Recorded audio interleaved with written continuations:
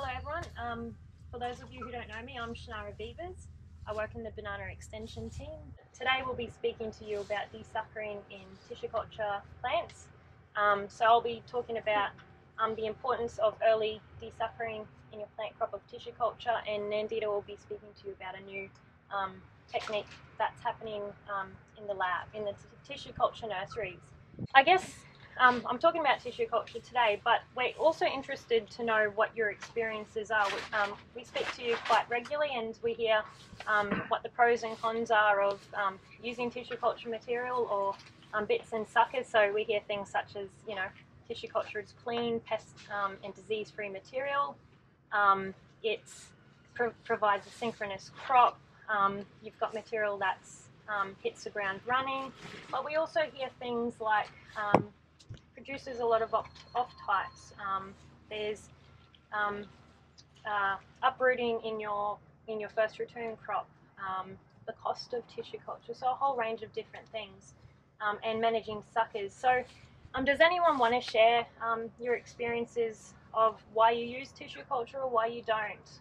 Is there anything in particular that you wanted to share with us today, or happy to talk later? Okay. So I guess I also realise that some of you may have established your own on-farm nurseries for your planting material, but I guess we just wanted to emphasise, if you are using bits and suckers from your own farm or from other farms, you are putting your farm at a risk of introducing unwanted pests and diseases such as banana weevil borer, nematodes, as well as Panama TR4. So from an industry standard and a biosecurity perspective, the use of tissue culture material is recommended and is best practice, and should be used when establishing new blocks and a new farm as well. So why am I talking about tissue culture plants to you today? So managing tissue culture is different to bit material. Tissue culture produces more suckers, and the suckers tend to sit lower down in the corm than your bits. The purpose of today is for you guys that do use tissue culture, or if you're considering using tissue culture in the future, I'm going to speak to you about what you can do now to manage some of the challenges with tissue culture plants, and that's including suckers. So I'm going to be talking about managing suckers and the importance of getting in early and doing an additional early desucker in your plant crop only. So what can you do now to overcome issues with too many suckers in your plant crop? So we conducted a trial here at the research station which investigated whether plant agronomics was significantly improved by undertaking an additional early desucker in your new tissue culture plant crop. So it's a known fact that tissue culture produces more suckers in the plant crop. So the aim of this trial was to conduct 2 rounds of desuckering in your plant crop and determine if that improves agronomics in your first return. So the trial here, it included 330 plants spread across 3 double rows, and 50% of the plants in that block were treated with the early desucker treatment, and the other 50% were treated with, I guess, a more conventional later desuckering treatment, which was 1 desucker in the plant crop. So for the early desucker treatment, is that before bulling? You're talking about 1 and 2? Yeah, yep. So just before, or just on bunch emergence of some plants. So for the early desuckering, which you can see here, we'll just hand out some sheets as well, if you don't mind handing them out. So I've got labelled 1 for the image. If you just want to have a look with your neighbour at some of the handouts for the photos for a closer look. But for our early desuckering, what we did is we removed, 3 months post-planting, we removed the first flush of suckers 3 months post-planting. So we went in and desuckered all of them to allow the second and the third flush to come up. So then with the early desuckering, we also conducted a second round of desuckering, and that was closer to bell emergence, where we then went in and took out all of the suckers but 1, which was our following sucker, which we would use in our next return. With the late desuckering, we basically did 1 round of desuckering. So that's when we went in, when we did the second desuckering for our early, we went in and we took all the suckers but 1 and left the following sucker for our first return crop. So that was done much later, and there were a lot more suckers for that treatment. So research shows that when suckers are greater than 30 centimetres, so think of a 30 centimetre ruler, you may already be aware of this, but when suckers are greater than roughly 30 centimetres, that's when they're really starting to utilise nutrients and water from the mother plant. And that can compromise your yield. So if you think about desuckering much later and removing all suckers at once, you're letting them continue to grow, and they're utilising those nutrients from the mother. So you might not see it in your plant crop as much, but in your first return and your following returns, that's where it could start to have an effect on your agronomics. So I guess another important fact is if you have other pest issues on your farm, such as nematodes or banana weevil borer, that can also exacerbate a potential yield loss on top of it.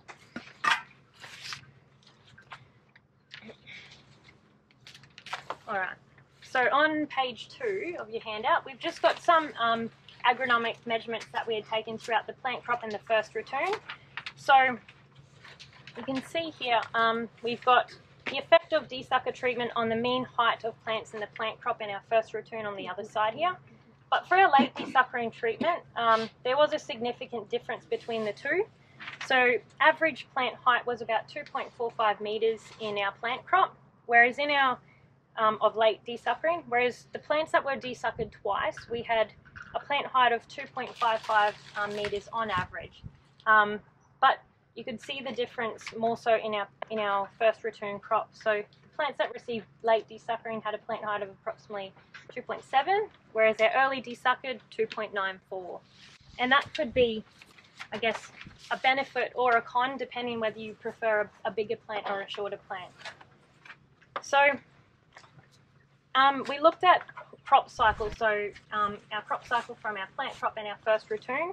There wasn't a significant difference. So when I say significant difference, that's analysing the data and making sure that it's got a statistical difference. This wasn't significant. So our late desuckered plants had a slightly longer crop cycle, but I'm sure you guys are aware a difference of a couple of weeks, a month isn't really significant. So we had, for our late desuckered plants, I think it was 96 weeks the crop cycle for plant and first return, whereas our early desuckered plants had a crop cycle of 91.6 weeks. So it wasn't that much of a difference for that. So we also measured in our plant crop and first return bunch weight at harvest. So there were significant differences in our bunch weight between our two desuckered treatments. So our late desuckering in our plant crop, we had 20.16 kilos on average, whereas in our early desuckered plants, we had an average of 21.19 kilos. Now that may not seem like a lot, but I guess thinking about it, if you multiplied that out across your entire farm, that's where you could probably see a bigger difference and a benefit. But then when we look at our first return data and our bunch weight measurements, that's where we really started to see a difference in the agronomics between the two desuckered treatments. So our late desuckering treatment, we had 19.68 on average, and our early desuckered plants, we had 25 kilo on average bunches. But keeping in mind, with this trial, so it may not seem like bigger bunches, but we did have other treatments, but it was all consistent. So we had different ground cover treatments as well. So, but looking at our early and late desuckered, there was an agronomic difference between the two treatments. So what we had also done is, so we had taken our agronomic measurements where we looked at bunch weight, number of hands in the bunches, number of medium, large, XL, jumbo hands, to see if there were differences. But what we had also done is we had done something similar to this, but this is for some of the research that Nandita is doing. But we had leftover tissue culture plants, and we thought we'll plant them at the end of the double row, and we'll apply the desuckering treatment to them as well. And we applied the early desuckering, and then we didn't desucker the other plant, which we left as a more conventional desuckering treatment, and we dug that up. And then we looked at the sucker connection of these plants. So what we found is, by removing the first flush, you have a stronger connection in your second and third flush of suckers coming through. So you can see here in this image, our first flush suckers, the connection was roughly a 10-cent piece. Not really that large or strong connections, but looking at the second and the third, we had a much bigger connection and a much stronger connection. So by removing that first flush of suckers initially, you're allowing a stronger plant to come through for your future ratoons. And that's just another image of the different suckers. So you had a smaller connection in your first flush, your second and third. The third was slightly bigger, but yeah, it just shows that by removing that first flush, you're getting a stronger sucker in your next crop. And so this is another image of our dig. So yeah, you can see in this image here on page 9. So that's our plant that we applied the early desuckering, and we were just about ready to do our next second desucker. And that's the view that you can see, similar to these plants. But yeah, the plants had a stronger. We pulled them apart. They had a stronger connection and fewer suckers as well. So compared to our late desuckering, so we had more suckers, and it was for us when we were looking at the plants above ground after cleaning them up. It was still difficult to determine and make judgment which one was a first, second, or third flush. So you can imagine, without digging them and looking at them above ground, when you have a lot of suckers, it could be quite difficult to determine which one is the most suitable. It might look great above ground, but you don't really know what's happening underground. And I guess another point to emphasize is when you do have a lot of suckers coming up and you're applying that one desucker treatment in your plant crop, by removing all of the suckers at once and leaving your one following, that can also cause uprooting problems in your first ratoon, because you're taking a lot of suckers away from that mother plant and causing it to maybe not be as stable in the ground and soil moving around it. So and then if you have other issues like the nematodes and the banana weevil borer, it just exacerbates it even further. So that's some of the agronomic results from the trial. And I guess I just wanted to summarize it before we move on to Nandita's talk. As a grower, you want to get the best out of your tissue culture planting material, and for just one extra desucker in your plant crop only, you don't do that in your first ratoon crop, you will get a better plant, better vigor, improved yield in both crop cycles. So the timeliness of desuckering in your plant crop of tissue culture is key if you're using tissue culture already on your farm. It's not only reduces the competition of suckers with the mother plant, but it's also assisting with sucker selection in your future ratoon. If you wait until it gets closer to bunching when you do your first desucker, removing all those suckers all at once can destabilize your plant. Can destabilize your plant and lead to uprooting issues in your future ratoons.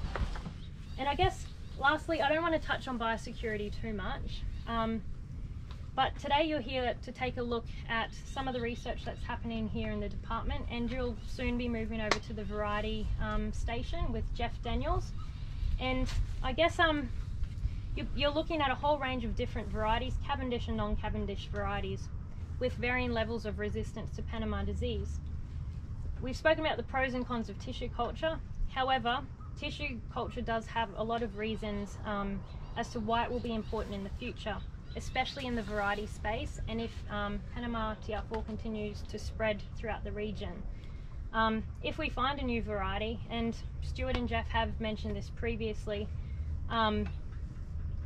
if we find a new variety with improved agronomics and resistance to TR4, tissue culture planting material will be the only way to rapidly get clean, disease and pest-free material on farm and into your farms. So I guess, yeah, I just wanted to finish on, you know, if you are using tissue culture, it's really important to get that early desucker in approximately 3 months post-planting. And yeah, if you're, I'll be interested to know if you're already doing this, if you do use tissue culture, if you're already doing additional desuckering, or if you do anything else, we'd be interested to know what you do in that space. So please let us know. And Shanara, it's just the plant crop you're talking about, yeah. The early desuckering. Yeah, so just the plant crop, one additional desucker. So yeah. So does anyone have any questions? Yep. Yeah, Shanara, what was your desuckering method? Cut and carrow. Cut and carrow. Yeah, yeah. So cut and carrow. We did consider doing other techniques, but yeah, cut and carry and industry standards. So we did that in the plant crop, and we also did that in the return crop. So when we went to our first return, we just desuckered as standard practice. So yeah, but, yeah. Anyone have any other questions? Why wouldn't you do it in the first? Like, why does it change in the first return, Shanara? Like, once they get bigger than 30 centimeters, is that something that could be like is beneficial to keep doing it under 30 centimeter sucker height? Yeah, definitely. As suckers are growing, they're taking nutrients from the mother plant. So I guess it's important to keep on desuckering regardless. But I guess it's really key in your plant crop because if you are using tissue culture, because that's when you're getting a lot of suckers coming up in those early stages of development quite quickly. So yeah. Anything else? We No? might move